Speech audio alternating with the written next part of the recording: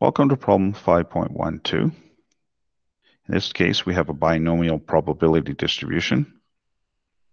Because of the 6 Americans that were sampled, they either own an iPhone or they do not. It is estimated that the 47% of smartphones or cell phone users own an iPhone. So that gives us the probability that we need. To calculate the mean, we simply take the expected value of 0.47, so the probability, and we multiply by the sample size. So out of 6 users, we'd expect 2.82 to own iPhones.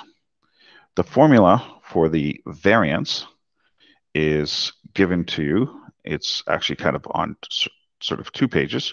The standard deviation is on page 185 of your book, and the variance is also part of the standard deviation because it's the standard deviation squared. And I'll show you how to set that calculation up in Excel. So, of course, the standard deviation is square root of the variance, as you know from previous problems.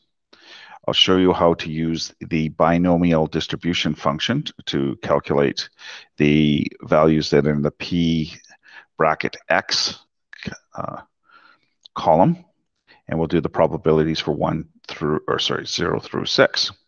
So you just have to read the table then. So the probability in part A that exactly 4 owners will own an iPhone is 0.2056, so 20.56%. The probability that all 6 of them will own an iPhone is 0.0108.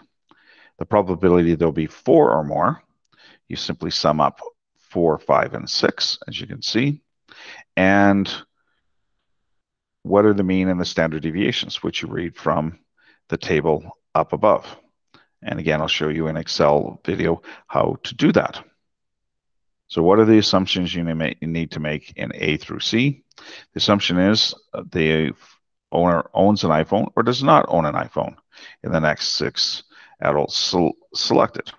So even if they don't have a phone at all, then that would be they don't own an iPhone. So they either own an iPhone or they don't.